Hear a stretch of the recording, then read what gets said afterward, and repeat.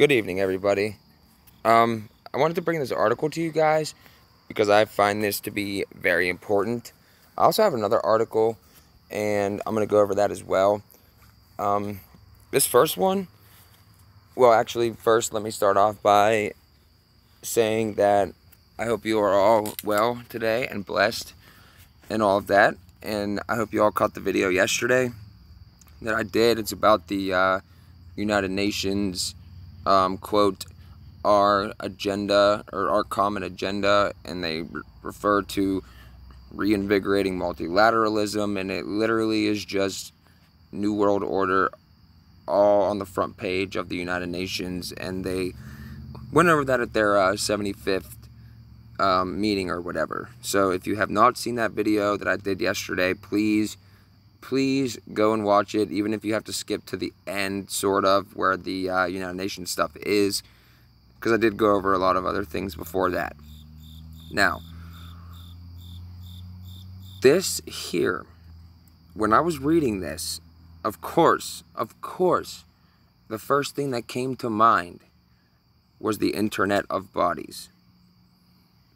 That is literally what they are messing with. That is what all of the technology is going towards. And you will be surprised to know who is involved in this. Actually, you won't be very surprised at all. You are going to be like, oh, that's typical, because who has been spearheading this entire operation since its beginning? Not since the actual beginning of the overall operation, the reset. If your answer was the World Economic Forum, you are correct. Scientists have successfully recorded data to DNA in a few short minutes, blowing older methods away, which can take hours and even days. And then, of course, they show you a DNA strand, and they show some data in there, and this is, of course, part of the Internet of Bodies. Global data production is estimated to reach 463 exabytes per day by 2025, which is the equivalent of 212,765,957 DVDs per day, per the World Economic Forum. Underlined. Also, a lot of things seem to converge at the year 2025. Every time I read something about 2025, I always think of the Deagle.com report and the Future Navy Map of America 2025. Our existing data storage systems, which can hold only so many zeros and ones and consume huge amounts of energy and space, cannot last us forever, putting us on the cusp of a serious data shortage problem that can only worsen over time. DNA-based data storage may come to rescue as an alternative to hard drives, since our genetic code is millions of times more efficient at storing information than current solutions. Yeah, you know why that is? Because God is grand. We can mimic all day long. All day long we can sit there and toy with this and that, but we will never, ever, ever come close than the perfection of the human body and everything that was created on the earth. And we seem to be very good at destroying a lot of things, but that's beside the point. I'm afraid this recording app is going to go...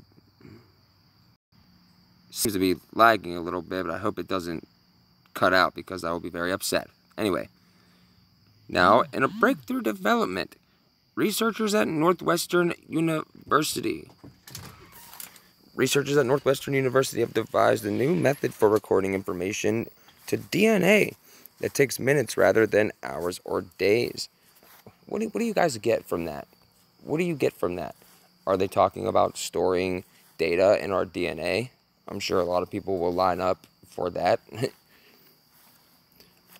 The researchers utilized a novel enzymatic system to synthesize DNA that records rapidly changing environmental signals straight into its sequences.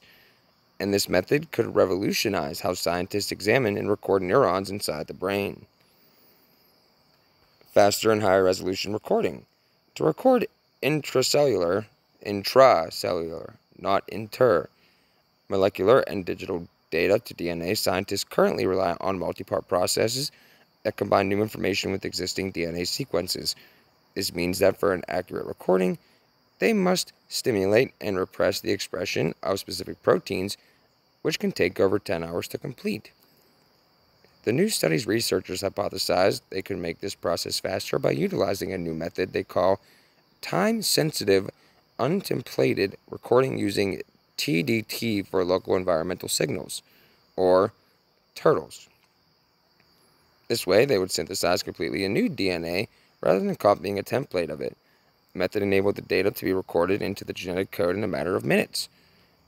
Nature is good at copying DNA, but we really wanted to be able to write DNA from scratch. Okay, so what does that remind you of? These people are trying to be as God. They are trying to mimic what God has already done. There's a special place in hell for these people. Northwestern engineering professor Keith E. J. Teo, the paper's senior author, said the press release, the ex vivo outside the body, way to do it. Sorry, Frank was texting me. Involves a slow chemical synthesis. Our method is much cheaper to write information because the enzyme that synthesizes the DNA can be directly manipulated.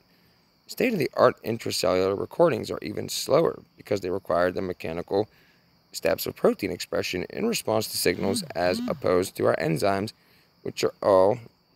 Sorry, Frank, I'm recording something right now, my friend. As opposed to our enzymes, which are expressed ahead of time and can continuously store information. And they just go on about this could be a potential solution to address the explosive growth in data storage needs, as well as carrying brain research forward. This is a really exciting proof of concept for methods that could one day let us study the interactions between millions of cells simultaneously, said Namita Bond, co-first author and postdoctoral researcher in Teo's lab. If you look at how current technology scales over time, it could be decades before we can record an entire cockroach brain simultaneously with existing technologies, let alone the tens of billions of neurons in human brains, said co-first author Alec Callisto, who's also a graduate student in Teo's lab. So that's something we'd really like to accelerate. These people are literally just unbelievable. The researchers are currently working on the genomic infrastructure and cellular techniques needed for reliable intracellular recording, and they hope that other engineers will be interested in the method and use it to record signals for their research. Let's all just start recording data inside people's brains. What does this remind you of? What does this remind you of? Time is short. These people are messing with things that we were never, ever supposed to even be able to see, let alone manipulate and create DNA from scratch, according to these people. So, let me bring one more thing up for you guys. I'm not going to spend too much time on this because I have food making and I would like to go eat. Hospital system says it will deny transplants to the unvaccinated in almost all situations. How terrible is this? How absolutely terrible is this? And didn't they just come out not long ago and say that they can't accept blood or organ donations from people who took the thing? So why this? All this is just tightening the wrench, tightening the noose per se. They're trying to squeeze us out, and it's working for the most part, except for those of us who are unfazed. A Colorado-based health system says it's denying organ transplants to the patients not vaccinated against the coronavirus in almost all situations, citing studies that show these patients are much more likely to die if they get C-19. Okay, well, let's see if we can... Where's the studies at? Let me see if we can find it. Oh, no, we can't. Weird. They almost never show them. UC Health's rules for transplants entered the spotlight Tuesday when Colorado State Representative Tim Geithner said it denied a kidney transplant to a Colorado Springs woman because she was not vaccinated against the coronavirus, calling the decision disgusting and discriminatory. Geithner shared a letter that he said the patient received last week from UC Health's Transplant Center at the University of Colorado's Anschutz Medical Campus in the city of Aurora. The letter said the woman would be inactivated on a kidney transplant waiting list and had 30 days to start coronavirus vaccination. If she refused, it said she would be removed. So imagine that. Imagine waiting years sometimes for a transplant and not being able to receive one because you didn't take the quote, experimental gene therapy. Sorry, I'm gonna say partially what it is. I cannot help myself sometimes. But yeah, I just wanted to bring those two to you guys. Didn't want to save them for the next video. I'm planning a live stream for sometime this weekend. I haven't done one in a while, so look forward to that. Also, if you haven't, please watch the video from last night. It is very, very, very important. God bless you all.